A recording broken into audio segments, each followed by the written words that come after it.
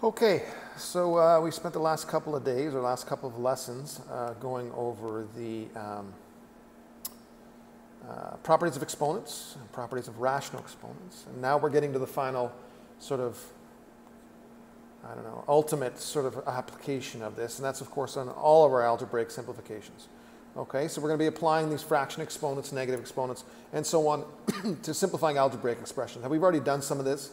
So some of this is going to be review, and some of this maybe is another opportunity for you to understand factoring and or canceling ideas when we do some division. But either way, this is the culmination of our exponent laws in the form of simplifying algebraic expressions. So first, a couple of key notes as we go along. I've talked to you guys already about the big three, okay, and that's really the predominant sort of operation or approach or strategy that I'm going to suggest for all this.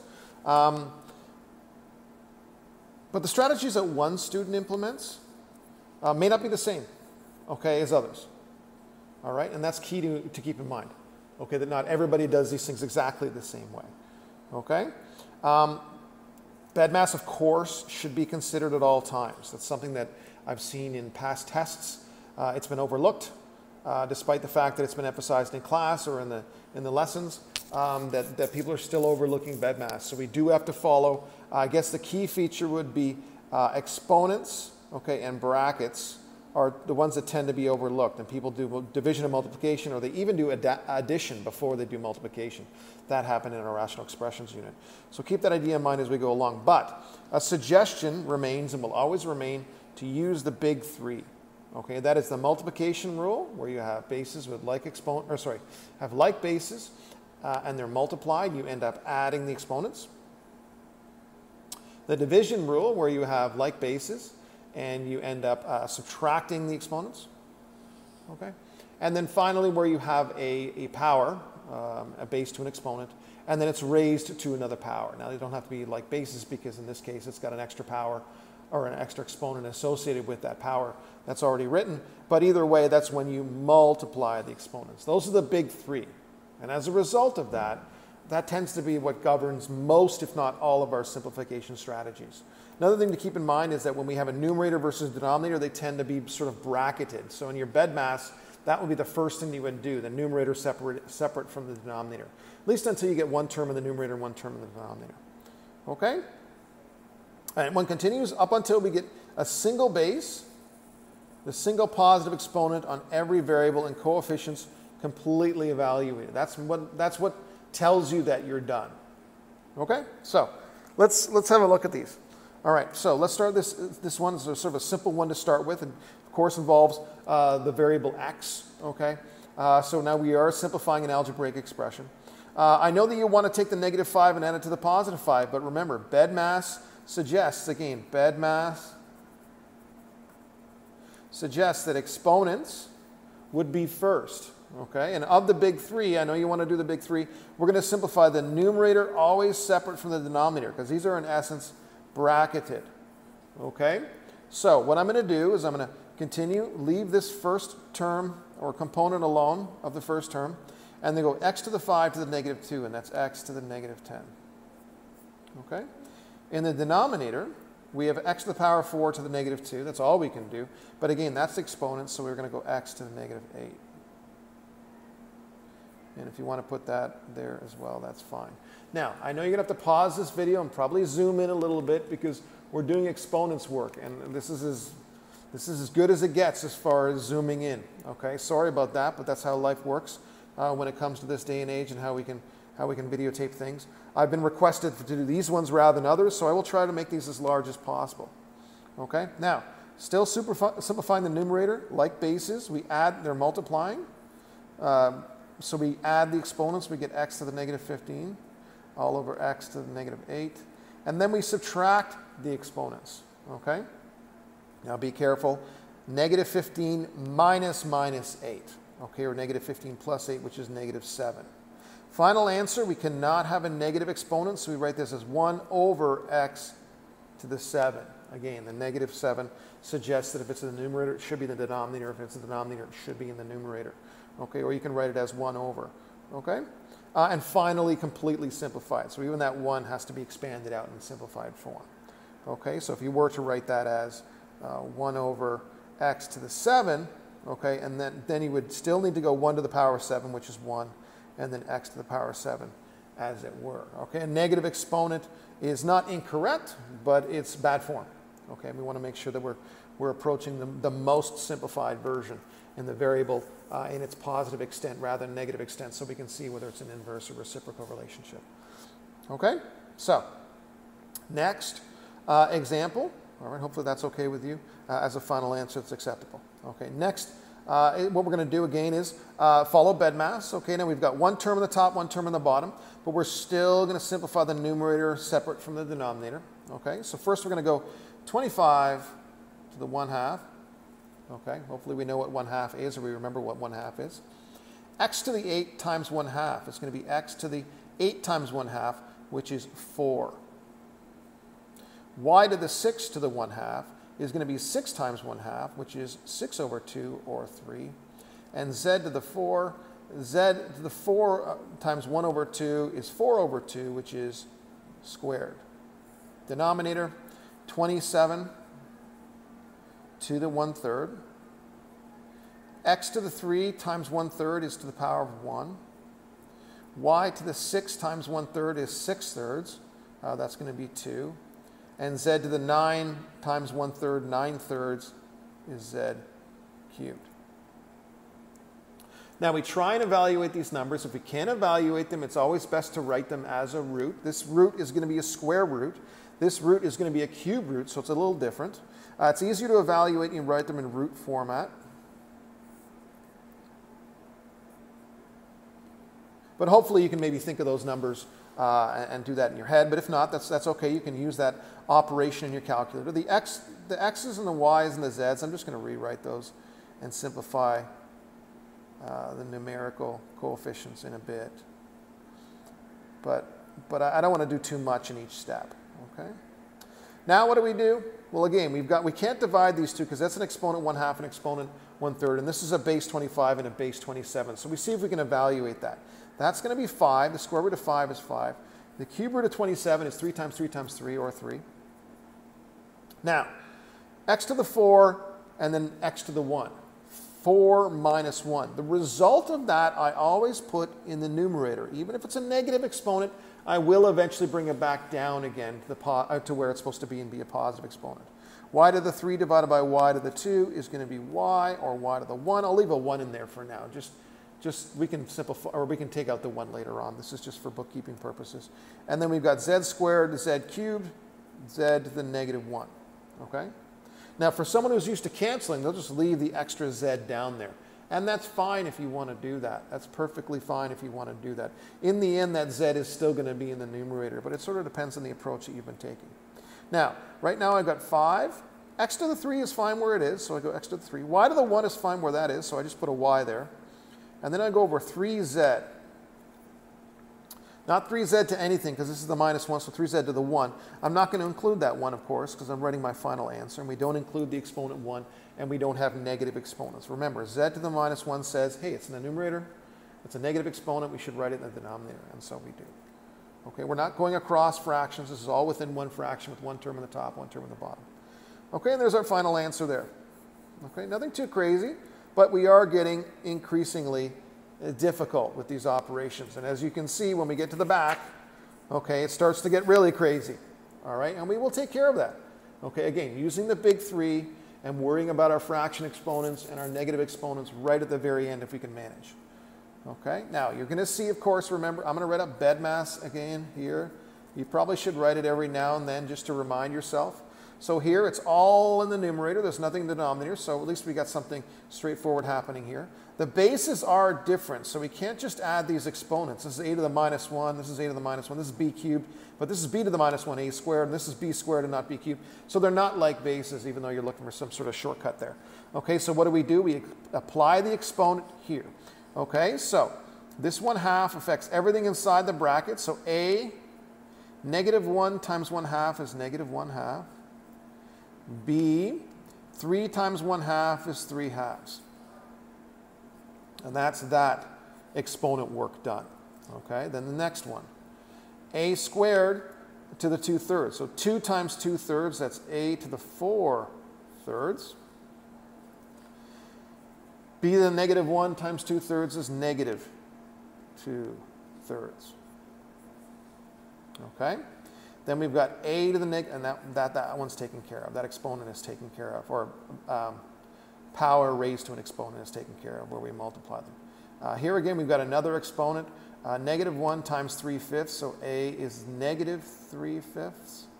And b squared times 3/5 is going to be b. 2 times 3 is 6/5. Okay? Now we're going to kind of sort of break these up into separate little things. We are going to have to do some common denominators. It was inevitable. Okay, so you're going to have to get used to that. Okay, so what we're going to do on the a, as we're multiplying all the way through, is that a, and a can be written as the same exponent, negative 1/2, okay, plus 4/3 minus or plus negative 3/5. And then b, another fraction question, okay, where you're going to go 3/2 plus negative 2/3 plus 6/5. Okay? Now what I'm going to do is I'm going to take these on a scrap piece of paper and I'm going to do these little fraction questions on another scrap piece of paper, only because I want to make the work big enough so you can actually see what we're doing. Okay? And it wouldn't hurt for you to do this off on another scrap piece of paper as well. So I'm going to take this first fraction here from there. Okay, and I'm going to add negative 1/2 plus 4/3 minus 3/5, just so we don't write them in exponent form. It's a little bit difficult to see that. Okay, and this is again the power of a. So here my common denominator is going to be 30, so I'm going to multiply that by 6, and that by 6, that by 10, that by 10, and that by 15, and that by 15. Okay, so I get negative 15 over 30 plus 40 over 30 minus 18 over 30. We got a negative and a negative. That's negative 20, 33.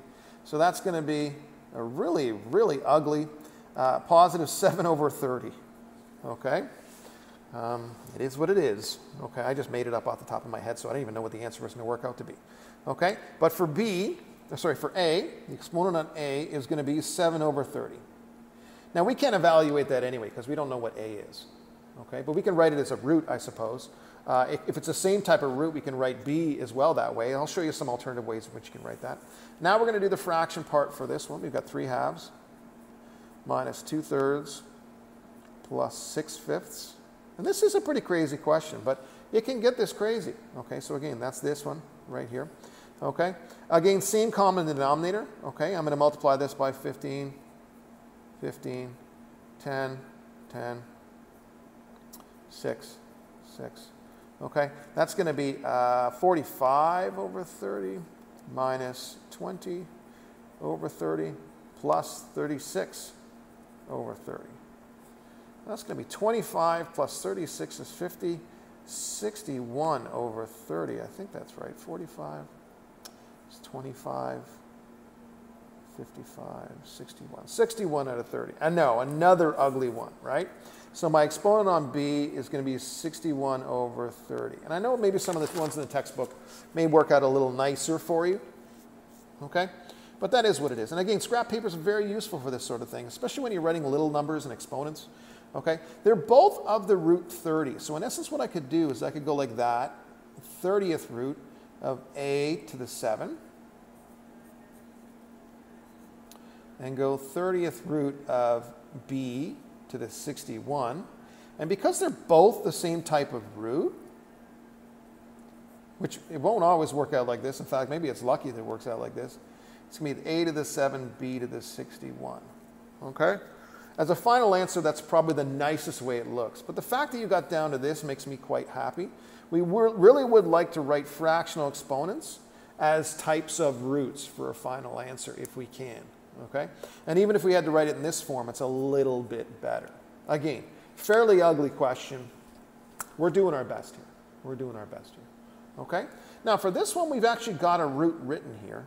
And I don't think it's good to do exponent law questions with a root. So once we get to the denominator, we're going to focus a little bit on that. In fact, what I'm going to do to start with, and I may run out of room here, so I'm going to have to be a little bit more economical with my writing here, is I'm just going to rewrite that. And then I'm going to write this as, see what's a cube root?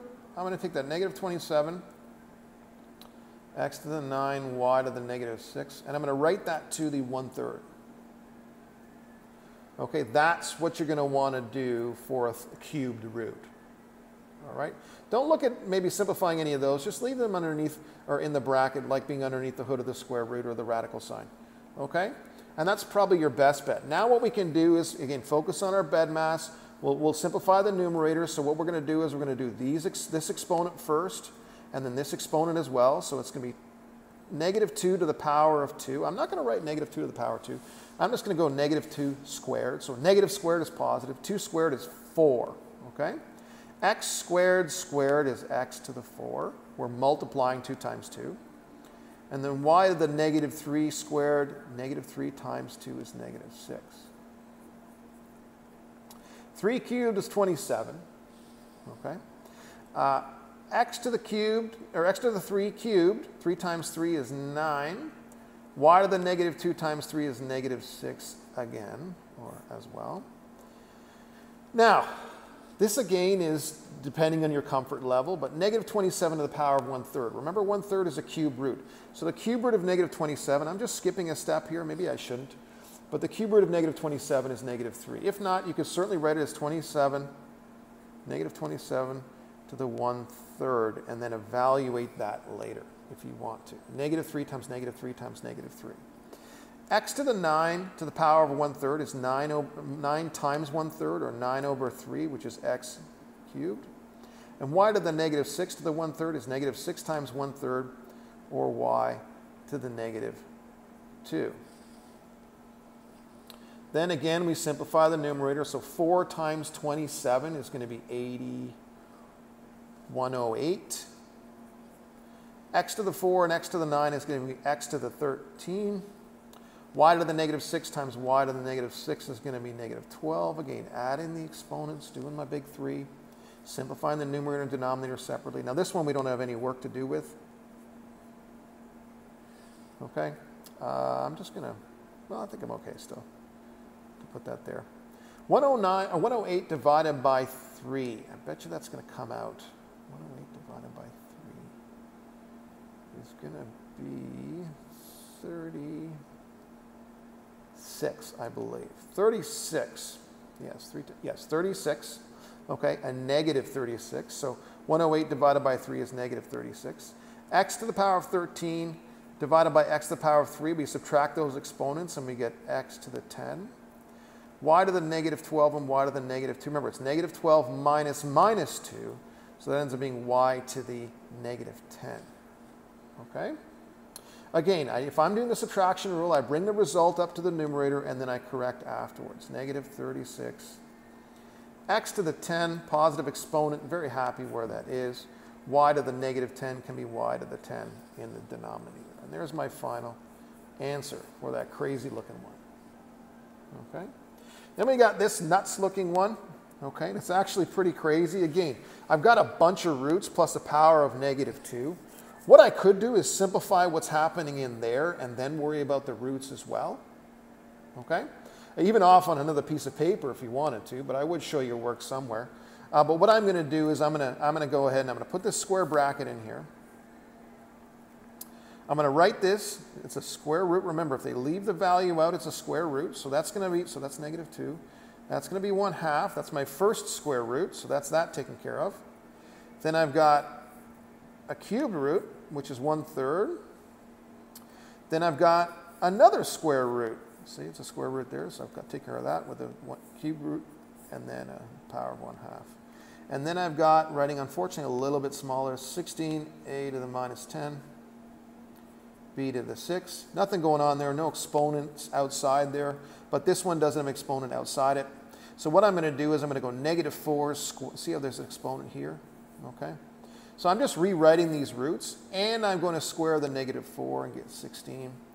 Square the a to the -1, multiplying those exponents, a to the -2, and then b to the 6. b to the 3 times 2 is b to the 6. Okay? Then, it depends how you want to do this. I still got this big bracket here that I still have some simplification to do.